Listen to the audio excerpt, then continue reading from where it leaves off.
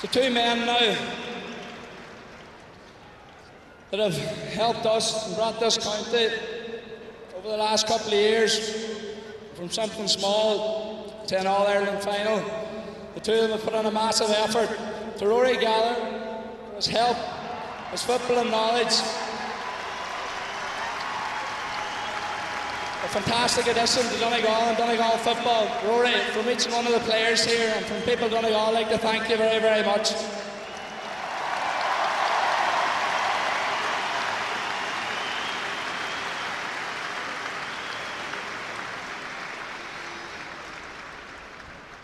To Jim McGuinness, where do we start?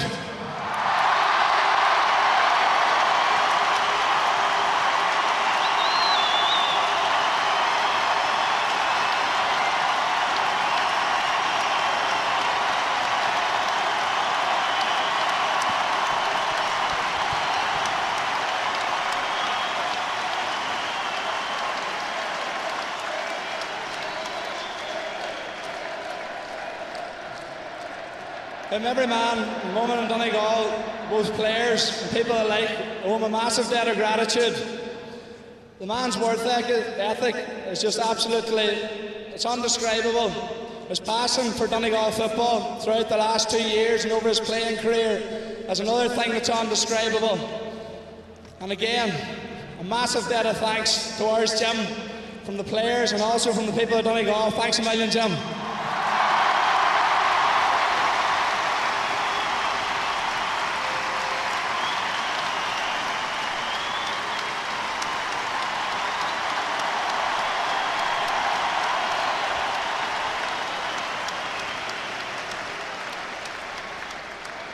Finally, a massive thanks to you, the fans, and everybody in Donegal.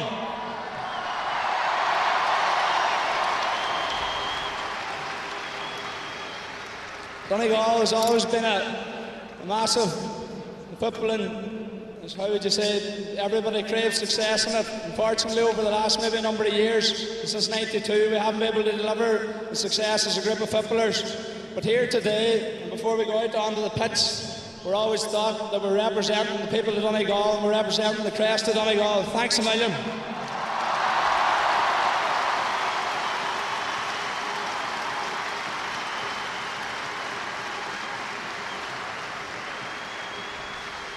One last thing. Jimmy's winning matches. Jimmy's winning games. Jimmy's bringing Sammy back to Donegal again. I think we found our singer for the Eurovision. Donegal's day. They won by 4 points in the end. Even though Mayo created more scoring chances, 27 to 22. Both teams had 13 scores during the final today. Interesting scores from play. Donegal got some 2-5 from play. Mayo got 7 points from play. But they have conceded the trophy to Donegal as the players now share in the glory of the afternoon by lifting that trophy. And Jim is there with his family, his wife Yvonne and the 3 children down there to share in the glory. There's Paddy McBrearty, the youngest player to play in the final. And the 2 brothers were involved, Neil McGee and his brother Raymond. There's Neil Gallagher, the big midfielder. And there's Mark McHugh, maybe a candidate for Young Player of the Year, I would imagine. Ryan Bradley and Frank McGlynn mark him down as an all-star, no question about it. There'll be many of them, I'm sure, on that Donegal team. Adrian Hanlon there, one of the substitutes who didn't get in today. He did. Rory Kavanagh.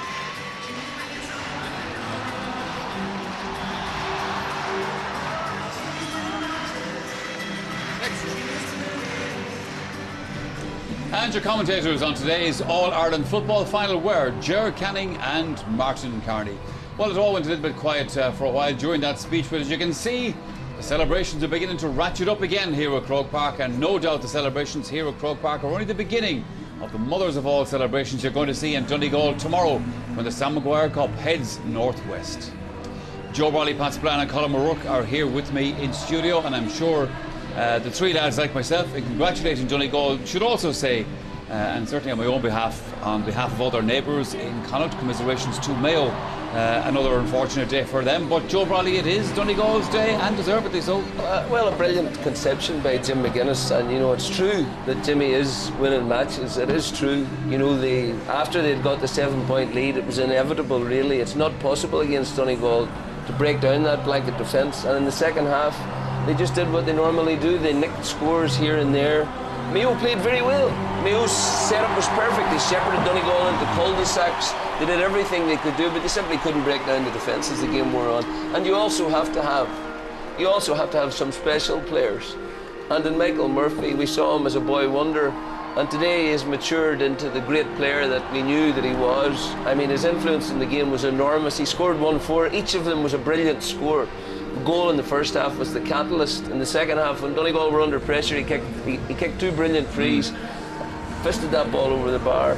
And you need some special players. But overall, I mean, I just think that the game, the outcome was inevitable after the first quarter, but you would have to say that Mayo deserve great credit for the way they set up today. That's Spillane. Well, congratulations to Donegal. Deserving champions, great champions, absolutely fantastic. It's a fabulous occasion. I mean, just it makes you proud to be a member of the GA. The whole occasion, the atmosphere, the camaraderie, the way the players now can celebrate on the field, the play. It was just brilliant. It was an enjoyable game. It was an interesting game, absorbing, enthralling, very, very enjoyable. And credit to Mayo for making a game of it. Absolutely, my heart goes out for them. They deserve an All-Ireland. Unfortunately, there's no All-Ireland title handed out for sympathy, whatever. But they made a game of it. This was, like I said, a different bunch of Mayo players who dug deep when they were 7 points down and were into it up to the last 5 minutes. So, well done to both teams, and well done to Donegal. Great champions. And Colin O'Rourke. Well, it would be very ungenerous not to congratulate Donegal, considering that we were heavily critical of them last year. And it's a proper All-Ireland insofar they've beaten Tyrone, Cork, yes, Kerry and Mayo to win it. And I think they stumbled over the line a bit. I think the whole favouritism weighed a bit heavily on their shoulders, and they didn't play as well as any other of the big games this year. But yet, what does it matter when you win an All-Ireland? I suppose, as Joe said, it was almost inevitable after the 2 goals went in, and Mayo are everybody's sort of favourite team, but they fought very, very bravely today. It was a great display from them for the last 60 minutes of the game, and it's just unfortunate that they gave away the 2 goals. But Donegal have been the team of the year, and the Sam Maguire is going where it belongs. The thing about them is this, Colin, I mean, I disagree with what you said, because Donegal never plays champion football. They don't cut you to pieces. We saw very clearly again today, as soon as Donegal got that 5th point from Michael Murphy, he was beckoned back into the midfield area, and they just set up their defensive phalanx. The thing about them is, against Kerry, they beat Kerry by 2 points. Cork, they beat by 2 points. They could have won this game by a lot more today, but again, they were content to win it by 3 or 4 points. This is simply the nature of the system that they've chosen, and the virtue, the great virtue that it has, is that those boys stick to that through thick or thin. It's unquestioning. They've just got a plan A, they've got nothing else, and they're simply grinding teams down. But it goes back to what I said before the game, that in terms of evolution, the Donegal system of play is 1 year more advanced than the Mayo get a bit team. better at it, and they're very well organised. And what Mayo, they're very well organised defensively. And bear in mind, like the lad said today was the first day that they really had to dig deep at times. They met fire with fire. But what Mayo didn't have the pace or the guile or the cunning to break down that Donegal defence. And secondly, when they handed Mayo's defenders fouled 7 times and handed 7 points. But look, the bottom line is 2-1 to no score after 11 minutes, and you know goddamn well Donegal weren't going to lose a 7-point lead. I don't buy into this, that this is a revolution in Gaelic football. No. It's a slight step more advanced than what we had from Tyrone 7 or 8 years ago. Come on, except that Tyrone maybe had better individual forwards at that time. Maybe Donegal have moved it on to a greater level in terms of intensity and short passing.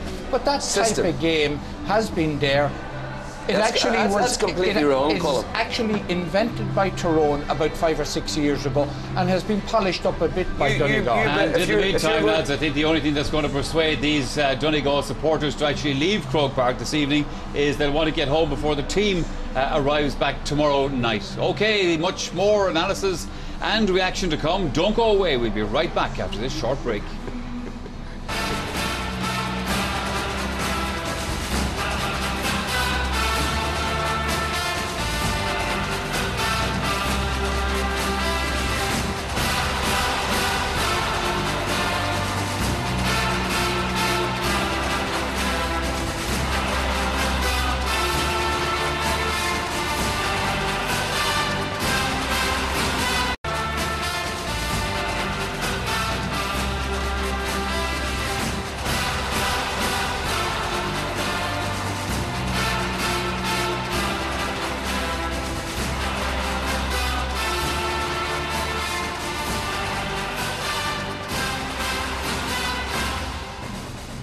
Donegal are the All-Ireland Football Champions of 2012 after defeating Mayo on a scoreline of 2 goals and 11 points to 13 points. Well, obviously, it's been a big day for Donegal here at Croke Park today. It's been a big day also, by the way, I have to mention, for somebody else here at Croke Park, and that is our floor manager, Tom Flanagan, who is here beside the camera, and Tom is having his last day in Croke Park.